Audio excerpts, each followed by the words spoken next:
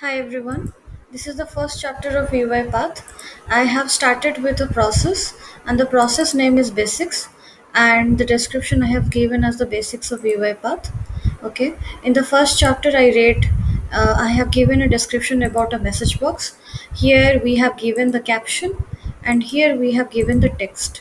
So text is given what is the message that we need to print, and the caption is while giving the output, the caption will display above the text box. So let's run and let's see what's the output is all about. This is the first activity. See, you can see we can compare it by giving a break. We can compare it with the as because we are giving debug, so we can compare with the properties. Okay, and we can see like this has came in the caption and this has came with the text. So this is all about the first class of UiPath where we understood about message box. So I hope you understood about everything about this first chapter. Let's discuss other things in